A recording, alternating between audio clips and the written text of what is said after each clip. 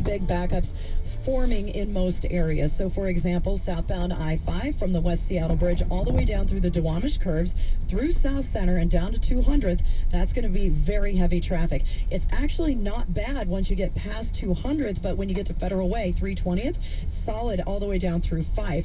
Both directions of I-5 really struggling in Tacoma. I'm taking a look at Highway 16 now.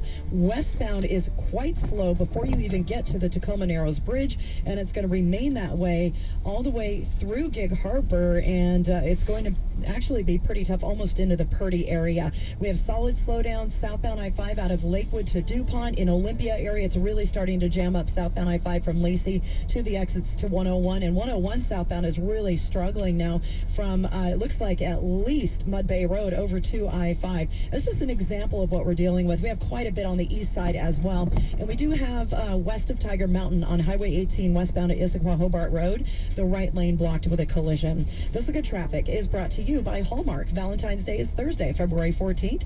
Share your love with new Hallmark Paper Wonder cards, the pop-up cards that show how much you care. Find them wherever Hallmark cards are sold. Next, Como Traffic 224. Now the Como forecast, how long will the snow last? At least through tonight and probably part of tomorrow morning. Possibly another snowstorm headed our way. Well, not storm, let's say snow event headed our way Sunday night into Monday, because that's still developing. We don't know exactly how bad it might be.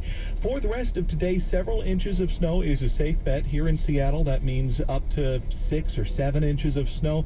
It's not out of the realm of possibility, though, for 10 inches or more for some of us. It's so strange. The system that's moving through, it's so quick and it's so strong that it's hard to tell exactly what range of snow accumulation will hit, even in your own neighborhood. Right now, all we know is that it's snowing for sure and causing a lot of delays in our traffic. And it's 33 in Seattle at Como News. Stay connected, stay informed. Seattle's only 24-hour news station, Como News.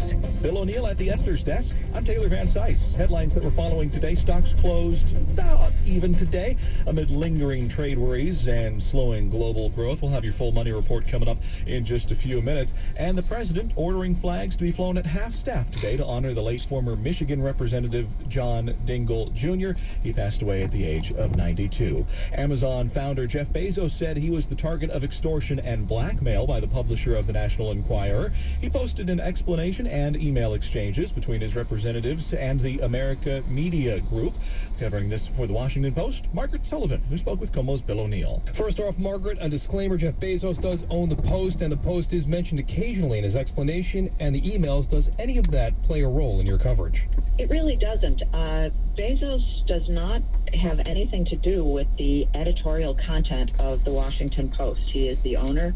We're glad to have him because he's put us on a good financial footing, but he really doesn't control or contribute to the editorial content of the paper. Okay, so what do we know about what Bezos had to say?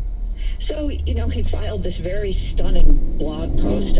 Interestingly, he used Medium, which is a kind of a neutral platform, and basically said that the National Enquirer had tried to extort him, tried to blackmail him by saying that they would publish embarrassing photos of him, and they've already published some of his text messages, if he didn't make a statement that said that his investigation had shown that there was no political reason for what they were doing. And, he saw this for what it was, which was seemingly extortion or blackmail, and rather than agree to what they were asking for, he put it all out there publicly, which I think was the right thing to do.